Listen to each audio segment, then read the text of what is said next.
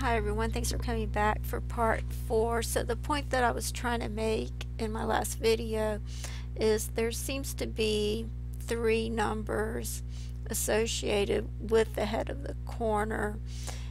Okay, I believe the most important number is the number that represents 2017, which is the year that we're still in. We're still in the 2017 year, the 2017th year. Based on the Gregorian calendar, since it starts with year 1 and not year 0. This is the 2017th year that we're in.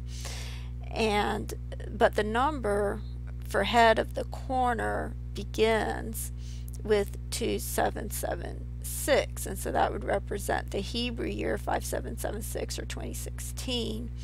And then the next number is 2777, which would represent the year 2017 or the Hebrew year 5777.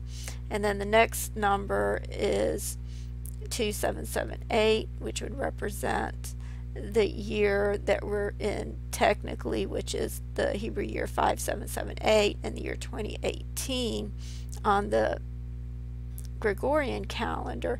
And this word means census, which I'll talk a little bit more about because that factors into the imagery as well.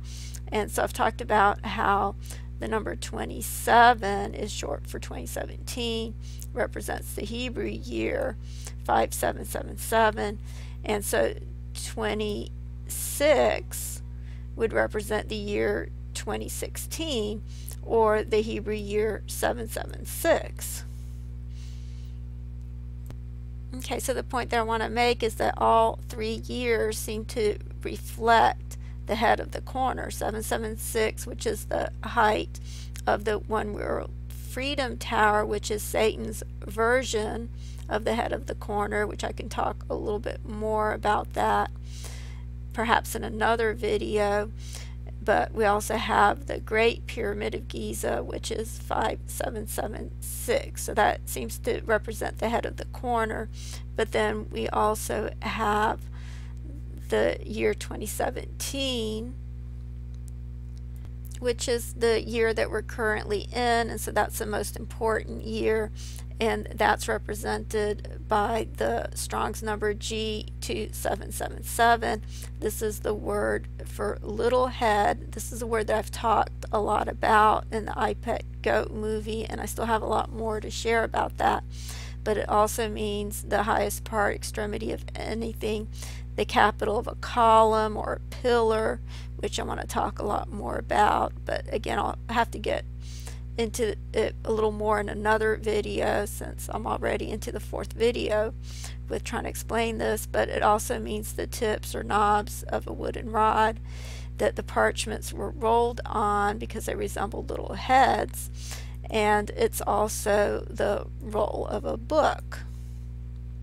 Okay, I've also talked about how the number 26 is the number for Yahweh. It's the Tetragrammaton, Yod He Vav He, and so it's the number for God or the number for Yahweh. In the Hebrew, it's the gematria number or value, and it's also the Strong's number for the word agape in the Greek, which means love. And so the point that I'm trying to make is that I believe all 3 numbers are represented with the head of the corner. I believe the head represents God the Father. It's represented by the number 26 or the Hebrew year 5776, which matches the height of the pyramid, or the number 1776, which is the height of the One World Freedom Tower, and with the Strong's number 2776 in the Greek for the word head. So all these seem to match up with the head. And then you have the number 27 in the middle, which represents the consummation of the covenant, basically, which I'll talk more about, but that's represented by the number 27. And so I'll have to explain that a little bit more later. But the number 27 represents man. Jesus is the Son of Man. He's God in the flesh that came as man, and he's the bridegroom, and he's the one that's going to consummate the covenants. That's why I believe he's represented by the number 27, and that's why I believe the number 27 represents the consummation of the covenant. Okay, and then you have the number 28, which would represent the base. I believe it also represents the ending or the actual height of the pyramid, because God tells us the end from the beginning, and the very first verse in the Bible has 28 letters. I've also talked about Strong's number 2018 that comes up in the second verse of the Bible, where God brings forth waters upon the earth. I believe that's referring to the living waters. I can talk a little bit more about that in another video. But so the number 28 would also represent the Holy Spirit. Also matches up with Acts 1:8 and 2:18 when the Holy Spirit comes down. So I believe that 26 represents God the Father, 27 represents God the Son, 28 represents God the Holy Spirit, and then 28 would also include the bride, because the bride is filled with the Holy Spirit. Okay, so that's why I believe the bride is represented here in Genesis 2:8, which comes right after Genesis 2:7, where God creates man, and then he plants man in the Garden of Eden. And in Song of Songs, the garden is referred to as the spouse of the bridegroom. And then over here in Genesis 2:17, where God said to not eat from the tree of knowledge of good and evil, the very next verse he says, God says that it's not good for man to be alone. I will make a helpmeet for him. It's also in Revelation 18 verse 23, which is interesting that it comes up in verse 23, but that's where it says, the light of a candle shall shine no more in thee, and the voice of the bridegroom and the bride shall be heard no more at all in thee, for thy merchants were great men of the earth, and for by thy sorceries were all nations deceived. And it was in verse 23 where Adam said, this is now bone of my bones and flesh of my flesh. She shall be called woman, because she was taken out of the man. And of course, this is what Jesus says to the church as well in Ephesians 5. Okay, so I've explained before why I believe this is a representation of the key of David, and Jesus is the key of David. And so I'll just quickly read that scripture again. Okay, it's in Isaiah 22:22. The book of Psalms is the 22nd book of the Bible, and 22 is a number having to do with DNA. It's the number of autosomes in the human body. And so those would be the chromosomes that are shared. The 23rd chromosome would be the sex chromosome, so that would be different for the female or the male, but the 22 would all be shared, would be the same with Christ. And over here it says, and the key of the house of David will I lay upon his shoulder, so he shall open and none shall shut, and he shall shut and none shall open, and I will fasten him as a nail in a sure place, and he shall be for a glorious throne to his father's house. Okay, so to make it short, that's what I believe the throne of St. Peter represents. I believe it's a representation of Jesus, and I'm not sure how well you can see the image here. I can try to back it up a little bit and show you this image if you can see it a little bit better. Okay, so when I made this music video, I wanted to show the bigger picture of what's being represented with the Vatican, and I'll try to explain it more in another video because I don't have time to go over all the details. But basically, I believe there is a bigger picture that's being represented, and the key of David, the true key of David, is Jesus. Jesus is the key to the kingdom of God. Okay, so it kind of bothered me that this imagery over here is located in the mouth of the serpent, because as I stated, I believe this represents Jesus, and so I knew there had to be a bigger picture, and then it dawned on me that the bigger picture is something that I've already shown before. And again, I can't go into all the details, but okay, the bigger picture is Acts 27, which is something that I've talked about before. And so it just dawned on me that the entire Vatican is located in Italy, and Italy is where Paul was sailing to in Acts 27. And I made videos explaining how I believe this is a representation of the consummation of the covenant. That's when I discovered what honey represents when they escaped to the island of Melita,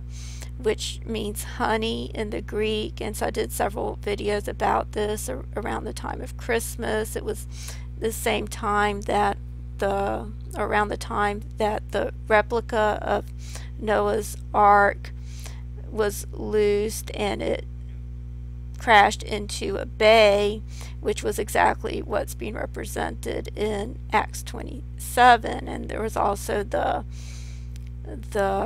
SpaceX rocket launch, which a lot of people thought looked like the sign of Jonah, but I made videos about how I believe it looked more like a sperm, just like the island of Malta looks like a sperm. And so this was all a representation of the consummation of the covenant, and all those things happened. Those signs occurred during that time. And so I made a video explaining how I came to understand what the honey represents. Okay, I also talked about the Strong's number 2778 and how it's the meaning for the word tribute, as in paying tribute to Caesar. It's the word for coin. And I've talked about how this is a foreshadow of the mark of the beast, and it's interesting that it comes up in verse 17. Okay, it's also in Matthew 17 verse 27, which again I believe that represents this year. But I had made some videos around the time of March 17th, around the time of St. Patrick's Day, when the Google Doodle came out with the shark and the hook, and I explained how I believe that the shark is also a representation of the fish swallowing up the currency, which is a representation of the mark of the beast. And so the fish, the great fish, is also a representation of Jesus, because the word ichthys is an anagram for the word Jesus Christ, Son of God. Another thing that I came across recently, and I'll just try to make this short, I can go into more details another time, but I noticed over here the word dragon. It says, "And thou shalt tread upon the lion and the adder, the young lion, and the dragon shalt thou trample underfoot." And I noticed the word dragon is the word tanin in the Hebrew, which means dragon, serpent, but it also means sea monster. Okay, and if you look at the story of Jonah in the Old Testament, which is interesting that it comes up in Jonah 1:17, this is where Jonah got swallowed by a big fish. And if you look at the word for fish in the Greek, it's actually the word Cetus, as in the constellation Cetus. It's the word Kytus in the Greek, but this is a constellation Cetus. Okay, and I've shown this imagery before. This is Cetus, a sea monster, and you can see that Andromeda, which represents the bride, is chained to the sea monster. Actually, she's also attached to Pisces, the fish, which also represent the bride, and they're bound by these two cords, which I've explained before. I believe this represents DNA strands, and the chains that she's bound with represent the chains of iron that the Bible talks about. It's a representation of DNA. And you have Aries, the ram, here cutting the cords and freeing Andromeda, which represents the bride. Okay, and so I think that explains why Jesus is inside the mouth of the serpent, because the serpent is the same as the sea monster, and this is the sign of Jonah, that Jesus would be in the heart of the earth, just as Jonah was in the sea monster for 3 days and 3 nights. Okay, I still have a lot more to share, so I'll have to continue with more in the next video. Thanks for watching.